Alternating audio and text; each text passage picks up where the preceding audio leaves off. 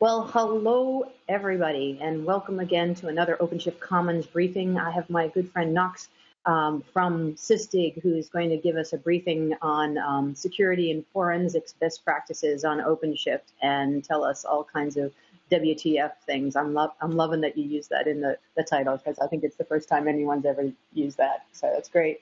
And I'm going to let Knox introduce himself. He'll do a good job of it. He's promised a pretty lively demo. If you want to ask questions, ask them in the chat. We'll make him pause and take a breath, and he can answer questions. But otherwise, we'll have a live Q&A at the end where anything that doesn't get answered in the chat, we'll reiterate them. And we are recording this session. So Knox, take it away. Awesome. Thanks, Diane. So, hey, everyone. I'm Knox from Sysdig. I work on the product marketing side for Sysdig Secure. And we've actually got some awesome content for you today. We're going to be covering mainly a live demo. I'm going to go in, cause some vulnerabilities to happen, and then look at a live OpenShift environment, how you can do forensics in there, and do a bunch of other stuff. So I'm going to try to get through these slides as quickly as possible, and then get down and dirty in the command line and show you everything else that's going on there. So what's on tap for today? We're going to talk a little bit about security with containers at a high level, how it's changing, how you architect your applications, what you need to kind of build out your systems, and how you can actually enable better security through OpenShift and containers. Then we're going to move on to kind of the architecture that you want to collect data from your systems, look a little bit more about the Sysdig Secure capabilities, how we can help you deliver secure services through OpenShift, and then go into the live demo and instrumentation from there. High level on Sysdig, we're the container intelligence company, and we're going to provide unified security, monitoring, and troubleshooting from a single instrumentation point. And a background on us, our founder was the co-creator of a popular network packet analyzer that many of you guys have probably used called Wireshark. From there, he went and launched Sysdig, our open source project, which is kind of like if you took TCP dump, LSOff, strace, htop, and just mashed them into one, and then layered on some container goodness.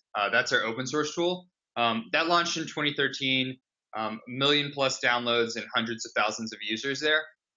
And then from there, we've launched our container intelligence platform, which is made up of Sysdig Monitor, Sysdig Secure, and we have 300 plus enterprise customers using that to kind of safely and securely deploy containers into production.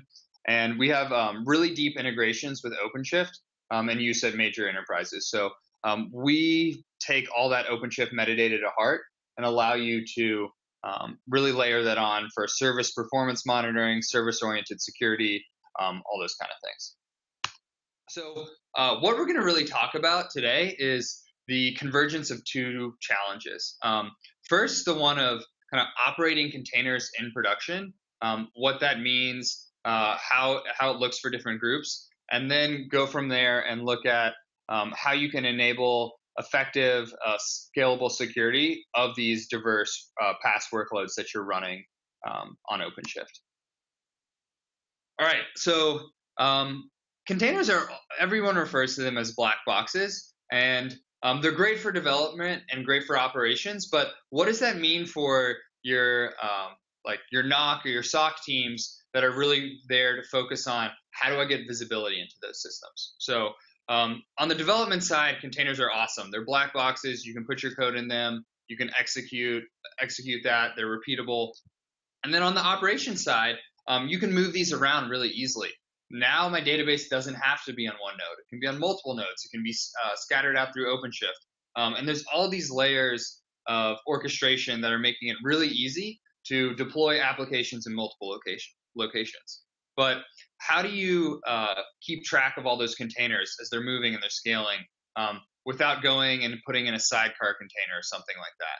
And then how do you also make sense of these services that are now scattered across multiple nodes and make sense of them as that single logical service or that OpenShift deployment and the pods that roll up into them? So this is kind of some of the challenges that you'll face. But with challenges always come opportunities. And we really think that containers offer an opportunity for you to have better security. So there's controllable attack surfaces. It's a single isolated container. That black box that we looked at before should really only have one process running inside of it. So it makes it a whole lot easier to kind of lock that down, get that isolation through your different C groups and namespaces as well for that controllable attack surface.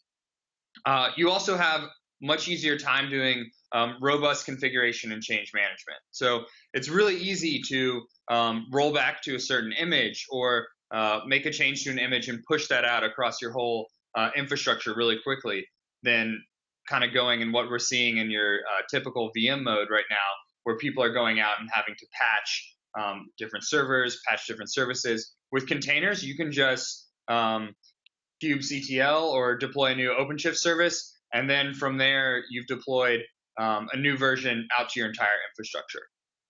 That same process isolation also makes it really easy for you to do anomaly detection.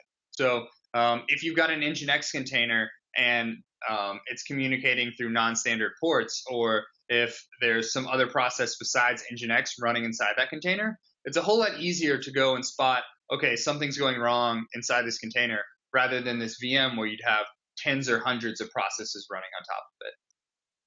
And then it also really lends an opportunity with containers and OpenShift to do more of that zero-day threat protection and behavioral monitoring. So looking at the activities that are coming from those containers and running those through a pipeline so that those easily baselinable activities, you can then spot anomalies against and really look for fundamentally malicious behavior that's happening on those systems. So how can you really deliver that security to your environment? And you can really do that if your security stack is architected for containers. So what do I mean by that? You need to have full visibility into every single container that's running across your infrastructure, down to the process level of what's running inside, the system calls, without you having to do any of that per container instrumentation. Next, you need to have kind of automated adaptive security policies. So policies that you can scope to a certain OpenShift deployment, or even the individual pods that roll up into a deployment, and have those policies that are going to scale as new services come out, and really rely on the metadata and the different things that your orchestrator like OpenShift is providing. The thing that I think is probably the most important is this non-disruptive unified instrumentation. So if you're deploying tens to 20s of containers per host, and we're really seeing the density kind of grow up as more and more companies are moving to use containers in production.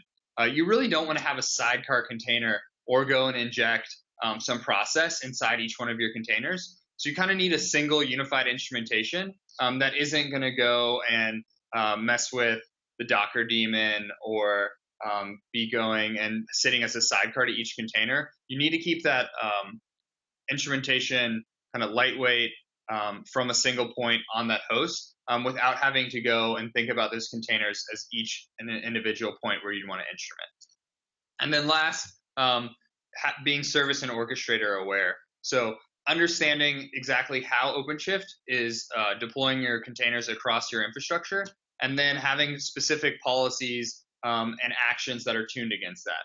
And then also giving you the ability to use that metadata to then go and track down all the commands that were executed across a specific OpenShift service or the pods within that. All right, so now that we've kind of gone to, okay, what do we need to think about with OpenShift and the containers that are running there, and how am I going to deploy and operationalize security? Let's go and look at our architecture and how kind of we've addressed some of these problems. So before we get into that, I'm going to just talk a little bit about where Sysdig Secure fits in your security stack. So we're really focused on two main aspects here, runtime security and forensic security. So runtime security, doing your intrusion detection, lateral movement, data exfiltration, so seeing if your database has spawned an unexpected outbound connection, if sensitive data was read from that, and really looking for kind of fundamentally malicious behavior happening on your host and that can be through system calls, processes, ports, pretty much everything that makes a system call we'll be able to pick up and then layer on this runtime security. And then the other side with containers is forensics. And a lot of times when a container gets killed, you're basically screwed. You've lost all your data. Someone starts a shell inside that container. You can't really see what's going on. They've killed the container. It's all gone. We've really built a unique way to get a buffering capture of all the system activity pre and post any security violation. So you have the full breadcrumb trail of every single thing that's been happening in your environment. And this is something I'll go in much deeper to kind of in the demo. On top of that, we're going to integrate with your existing platform security and IT security. So we'll integrate with CloudForms, be able to pull in events from there. If you have vulnerabilities that are discovered, RBAC, things like that. We integrate with those, set up user credentials, can ingest events from those into kind of our events API, and allow you to have a really tight integration with us and OpenShift there. And then for your existing IT security, our product is entirely REST API driven. So sending out every single executed command from that OpenShift environment to your existing SIEM or logging tool, or just doing and all your user tracking to your governance committees and things like that. All the data that we collect can be fully exported out to any other system.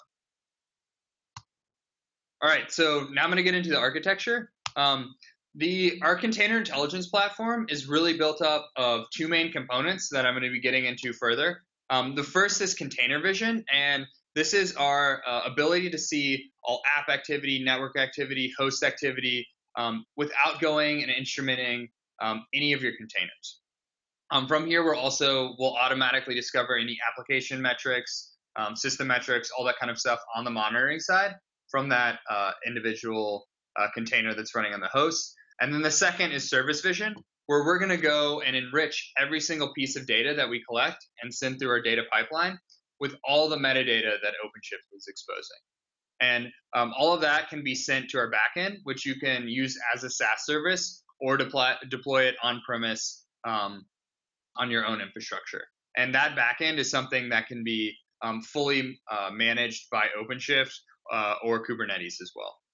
Okay, so from there, that single instrumentation and that single backend, we actually layer on 3 different products. So you can use Sysdig Secure, Sysdig Monitor, or Sysdig Inspect, and there's no performance impact of using any of those on top of each other. So you just are really going to have that single container per host that's going to give you full visibility into everything that's running. All right, so I've talked a lot about how we use this data, the data that you want to collect from containers, but how do you actually go about doing it? So what we're looking at now is a simple host. I've got a host OS running here. I've got a custom container. I've got an open source app, so something like Nginx running here. And what we do is deploy our agent as a container or a process running on that host. Our containers, Red Hat and OpenShift certified. And from there, that container is going to load a unique kernel instrumentation that we have. This instrumentation is part of our open source tool. It's part of our open source security tool, Sysdig Falco, and is used in kind of millions of machines, government agencies, all that kind of stuff. And that kernel instrumentation is going to see every single system call happening from every single container through non-blocking read, and then put that into a ring buffer where our agent can go and process that at user space to see all commands, events, get performance metrics, basically anything that's happening on that host, we can see and detect, protect, and troubleshoot from that single instrumentation point. On top of that, we've layered on a rules engine. So rules for kind of any file access, port scanning, any connection or executed program that's running on that host or within that container, we'll detect at the agent level and then allow you to do policy enforcement. So killing a container, pausing a container, committing a container to then quarantine it, run it through workloads later, all from that agent that's running on the host. And then the last component of our architecture service vision. So typically you go and you look at your infrastructure from a physical view. And if you're looking at an OpenShift infrastructure, it's going to look a lot like this. So you've got multiple different VMs. There's a bunch of different scattered containers running across them. But how do you make sense of that as logical services? And that's where we're going to integrate with OpenShift directly and allow you to think of a logical service based on any piece of that the OpenShift metadata, so you can and enforce and explore policies based on any piece of those metadata. And this is something that we've done for kind of hundreds of different companies with OpenShift, on-premise, using SaaS, really whatever you want. That's something that we're here to support you with your OpenShift journey. Now, the thing that everyone's been waiting for, let's get to the demo.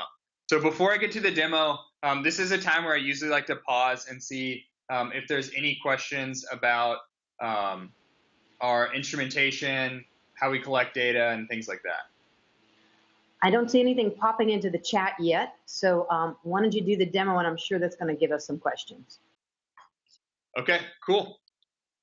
All right, so what I'm going to do now is something that you'll definitely never see from any other security or monitoring vendor live on a demo. And I'm actually going to do an instrumentation of our container intelligence platform running on a containerized host. So as you can see now, we've got kind of no data coming in.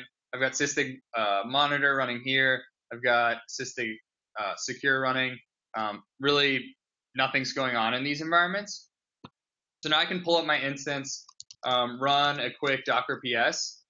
You can see I've got a simple WordPress application running here. So I've got a load balancer, a database, some WordPress services here. And now let's go and get that command to run our agent. So I can copy it right here. And let's switch over into Sysdig monitor so we can kind of see the real-time data stream in. And I'm actually just going to remove the -d, so then we can see the output here. All right, so what this is doing is it's loading our kernel module via DKMS. So we're going to look at the existing version of your kernel, build the module on top of that. So it's not going to require a kernel restart or anything like that. And then if we scroll up within here, you can see we're doing a bunch of different checks for if Kubernetes is running, statsd metrics, if they're in the environment, JMX sampling, all of that, all automatically. Pulling any certificates, searching out for any AWS metadata, Mesos metadata, and then pulling all of that automatically. And so now if we look kind of over into Sysdig monitor, you can see all the different containers that we're running have pulled up. We can drill down into something like this WordPress container, see the performance of those. But let's actually go and kind of look at it from a topology perspective. This is one of the things that kind of anyone in the PCI compliance space will see. You need to see every single network connection that's going on in your environment. So if I go over to host and containers here really quickly,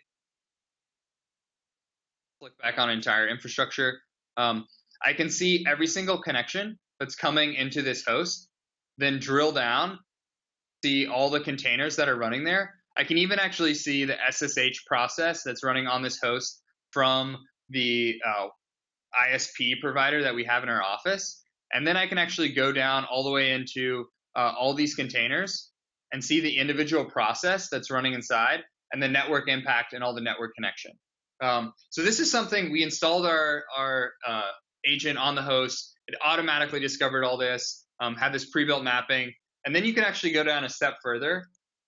And let me switch this to container name really quickly. Go over to something like MySQL. And we're going to automatically detect that MySQL's running, start pulling things like number of requests, number of errors, top queries, slowest tables, all automatically without you needing to do any other additional instrumentation. So here we're actually decrypting that TCP connection and then reading the file descriptor. So you just install the agent, and all of this is discovered out of the box. So we've seen some of the visibility that gives you automatically. Now let's go in and do some stuff that you wouldn't expect or want to happen in your environment. So I'm going to go back over here. Now you can see that we've got the Sysdig agent running, and let's go in and exec do one of my WordPress containers.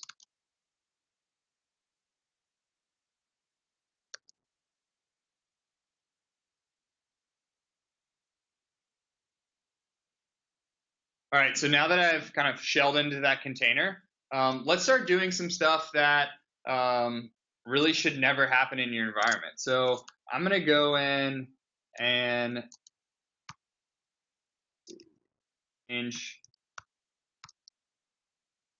and replace it, copy it over to, switch it over to ls. So basically now what I've done is kind of hidden the curl command as something that can be kind of executed by kind of one of your standard system binaries. So then from here I can go ls openshift.com, and I've essentially gone in and replaced kind of ls with curl, and have kind of masqueraded that as a different process. So let's go over and look into secure and see kind of what we've detected. So first off, no one should ever be able to shell in a container from what we've just seen, because basically now I can hide everything inside that container, execute stuff across my entire system once I got access inside. So let's look at what actually we discovered in Sysdig Secure. First off, there's a whole lot more red than before, and I can actually open up that host, click on that WordPress 1 container, and then switch over to this list view, and we can see, all right, first, there's this terminal shell that was run in a container. We had that right below a binary directory, and then there were system processes that had unexpected network activity. So I can click on any one of these, get full details about kind of the scope where it happened, the individual container, the host, and then actually the full output here with user commands and everything else that was running. I can also hop over to the commands history, click on the host, see every single command that was executed with full scoping of where it happened in my environment as well. So I always like to do the install to show kind of how easy it is to get up and running, and the out-of-the-box visibility you're going to get from both a performance monitoring perspective as well as a security perspective. All right, so now I'm going to hop over to kind of a more robust OpenShift environment that we've got running and look at some of the different things that are going on there. So first off, I'm going to start with our policies.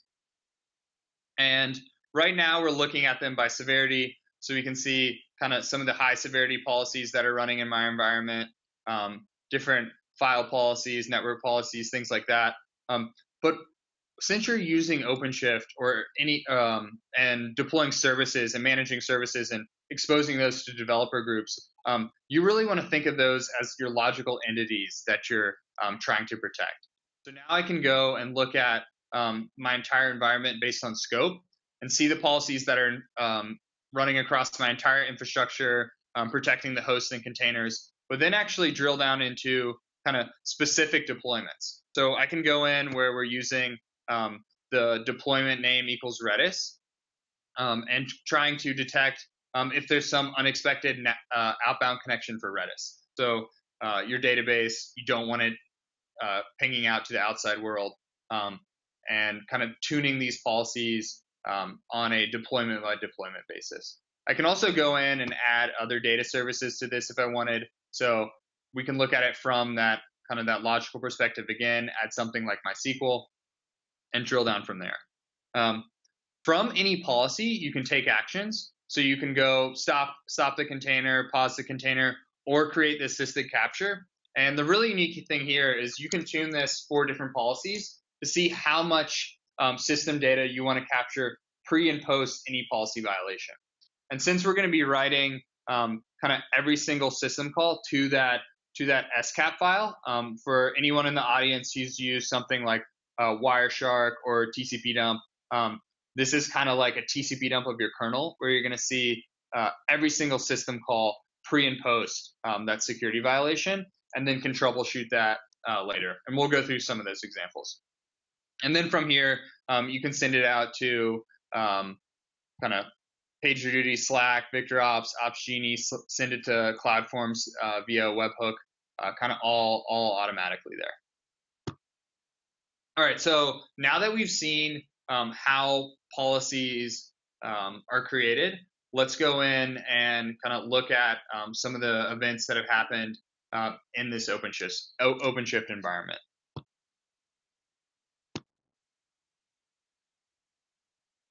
So if you're looking at your infrastructure from a typical perspective, you'll see something like this. So you've got a bunch of different hosts. There's containers running on them. You can see which containers have had events and things like that. But like we've talked about before, with OpenShift, you really want that service-oriented security. And we can switch over to this deployments view here and then drill into something like this Java namespace. And one of the easier ways to actually look at this is to go back to that topology map and go in and explore where violations have happened, kind of based on that logical infrastructure. So here we've drilled down into a specific namespace. We can see all the deployments that are running in them, drill into a specific deployment, and then actually see where the event happened at a pod or container level, and all the different network connections and the dependencies that have happened there. So let's drill into kind of this policy violation that happened with Redis. And we can see, okay, there's an unexpected outbound connection, and then a sensitive file was read. The really cool thing here is I have the full scoping of where this happened from a logical perspective, as well as that host and container. So if I need to go and quarantine that host, I can do that. But then I also have full knowledge of where this actually went and affected my OpenShift deployments, pods, or any service that's rolling up into. We can drill down further and look at the output here. So we can see, all right, there's an unexpected outbound connection from this ftest command. And then after that, a sensitive file was open for reading by that same ftest command. And they're actually going and reading from etc shadow. So they've immediately come in, got access to my hash passwords, and are going and reading from it. So this is kind of one of your classic data exfiltration examples that could be happening in your environment. And from here, you can kind of tune this. So, okay, if I ever see something like this happen again, I can kill the container or customize any of the out-of-the-box policies that we have in our environment. And kind of all these policies have been pulled in from our rule engine integrates with our open source tool, Sysdig Falco. So we have tons of policies that have come in from the open source community, things that cloud.gov or Yahoo is using to protect their infrastructure. And then since we've been monitoring millions of containers for years with Sysdig Monitor, there's a lot of policies that we've auto-generated based on classic workloads or baselines that we've really seen from your containerized infrastructure. So while you're taking a break there, let me ask one of the questions that just popped up. I think is there an ability to stop an entire pod altogether if a security violation is detected? So we can do kind of container level stopping of those containers. One of the things that you can also do is a webhook out to the Cube API to go and stop a pod from there. But the enforcement is done kind of at the container level right now. Okay. And there was one other quick question Doug was asking. What is the persistent store technology for all the events and logging for the Sysdig agent? Yeah, great question. So our backend architecture is really made up of two main technologies. The first would be Cassandra. So all of our time series metrics and things like that are all sent to our Cassandra database. And then all the commands history, events. On the monitoring side, we also pull in any Docker event or Kubernetes event. So if you've got a crash loopback or something like that, all of that data is sent to Elasticsearch. And those are the two kind of main components. Both of those have REST APIs, so if you want to export any of the data that we're collecting, you can send it out. So we have a lot of customers that are kind of taking commands history data or event generation data and sending that out to things like Splunk. Cool. All right, carry on. Thanks for letting me. Awesome. That was a good break before we get into some forensics. So thanks for sending those in. All right. So now I can go into this WordPress environment, this namespace here, and drill down into this specific WordPress deployment that's running there. So we can see this policy violation that happened where there's a shell in a container, kind of the same thing that I shown before. I can click on it, see kind of that same logical information that we saw earlier. But here with this policy, we actually recorded a capture, and then there's commands that are associated with it as well. So I can go click on View Commands, and this is going to drop me back in time to that point in time when the event happened and give me all the commands that were executed around that specific security violation. So from here, I can see, all right, the user spawned a shell, they curled down a URL and then untarred it. So from here, I can actually click on any row and get really deep information about that specific command.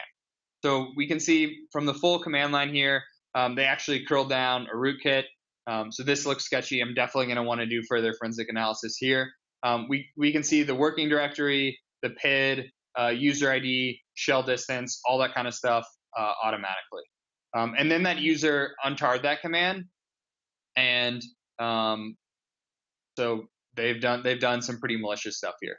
I can click over onto captures now and do further analysis of that capture at that point in time when the event happened. So if I click on this button here, we're going to open up Sysdig Inspect. And Sysdig Inspect is kind of our forensics tool to do full analysis of kind of every single thing that's been happening in your environment.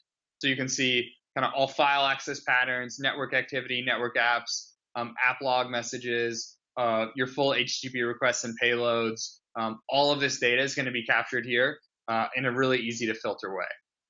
So let's set the stage first with looking at when did that notification happen, and then I can isolate a specific time around that notification. So we can actually look at kind of sub-second granularity in here if you wanted to, and then start overlaying things like kind of file access patterns, network bytes in, and then those executed commands that we saw earlier in the commands history. So this is right here when that user spawned the shell. And then we can see probably, okay, this is when they curled down that URL. There's a bunch of different file access, things like that. So any one of these tiles you can drill down into and get really rich information kind of about that tile and use that as a jumping off point. So right now we can see those same executed commands. So I can see the user started a shell, curled down that rootkit, and then untarred it. And then from here, I can actually drill down in and do further analysis of what actually happened when that tar process was executed. So if I double click on that tar process and then switch over to this files view, now I can see every single file that was written at that point in time when that tar process was executed. So we can see basically that rootkit was unzipped. It wrote a README, an install script, all that kind of stuff. And then from here, we can actually go in another step further and use our IO streams functionality to actually look at the individual contents that were written to that file. So just taking a step back here, we detected a user spawned a shell in a container, kicked off a capture, and then can go and drill down all the way from what individual rootkit they installed, from there, how it was unzipped, every single file that was written, and then the actual individual contents that were into that file. Any questions right now about kind of the forensic side, Sysdig Inspect, how that works, and things like that? There's one question here. Can network payloads be inspected and viewed? Yeah, so let's go into kind of this HTTP request. From here, we can see basically all the different contents, the headers, things like that. So right now we're pulling in, seeing the individual kind of full payload of these requests. I think that answers his question. Awesome. And then you can get your fork counts, fork trees, all that kind of stuff, all within here. If you want to see all the different processes that we're running, drill down into kind of the individual system calls from a process, all the way down into really every single thing that made a system call during that point in time. You've got this full visibility. And the really nice thing is it's buffered. So you see what led up to that security event, how they might have gotten access, and then how it was affecting all the systems and everything else that ran afterwards. That's about it that I had planned on the demo side today. Right now, I'd really love to kind of open it up to questions and hear everything else that kind of you guys have to say, or if there's anything else that you really want me to show. Well, what I would like you to show while we're waiting for people to ask questions is perhaps your final slide on how to get a hold of you.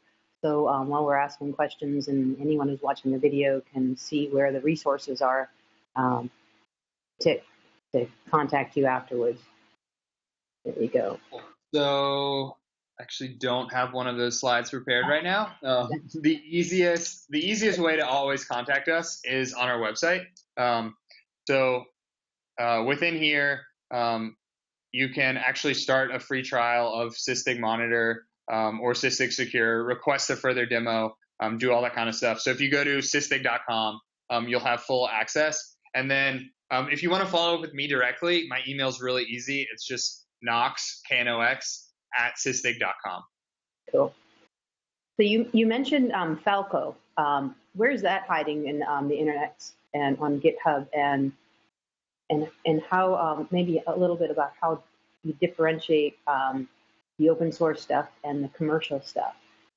Yeah, so Falco, it's got its own GitHub page. So Falco is really the rules engine. So it doesn't allow you to take actions, pull in any of that OpenShift metadata or things like that. But it's our open source security rule engine that's kind of similar to like if you had combined like some things from SE Linux, some things from OSEC, some stuff from strace, kind of and built it for containers. That's kind of where Sysdig Falco sits. And it's really that behavioral activity monitor. So it'll just send alerts to standard out and things like that. Sysdig Secure is really built for securing and monitoring that entire platform, where Falco is more of a single host kind of behavioral activity monitor. Perfect. All right. Well, I am not seeing any questions, and your demo was awesome, and it didn't crash in any way, shape, or form. So I'm pretty impressed with that, since you said this was the first time you were doing this variation on it. So kudos to you for pulling it off. I'm going to give people a couple more minutes, a couple seconds here. If there's any questions, there's a bunch of people on there, but they've asked most of their questions during your presentation. So I'd just say thank you very much for your presentation. I know the folks from Sysdig will be in London with us at the upcoming OpenShift Commons gathering that we're hosting again on January 31st in London. If you're looking for information about that, you can just go to commons.openshift.org, and there's information there. There's one person asking a question now, talking about how sort of product differentiation between some of the other security apps or applications like Twistlock or Aqua Security. You feel confident about talking about that, or would you like to hold that? We could maybe have a panel on that sometime soon. That's a great panel question. At the just doing the highest level, and then we can follow up directly a little bit more about individual features and functions. We're a container intelligence platform, so you're really going to have this single agent that's running on your host that's going to be able to give you that full monitoring visibility, full troubleshooting visibility, and security visibility from that single instrumentation point. So it's really one way to get full insight into every single thing in your system than having separate monitoring agents and things like that that are adding more attack services or more of a performance hit. So that's the high level of how we would compare against those. And then I can follow up directly with more information about individual features and how they'd be comparing. Yeah. I think that's a good one for a panel at an upcoming gathering or event. It would be interesting to hear that, but I do appreciate you taking the time today. And everybody who's joined us, we will put the slides up on blog.openshift.com shortly, along with the video, and it will be up on our YouTube channel as soon as it's processed and ready, so probably about a day. So thank you again, Knox, for joining us. Awesome. Thank you for having me, Diane. And thanks to everyone for all the questions that you sent in today.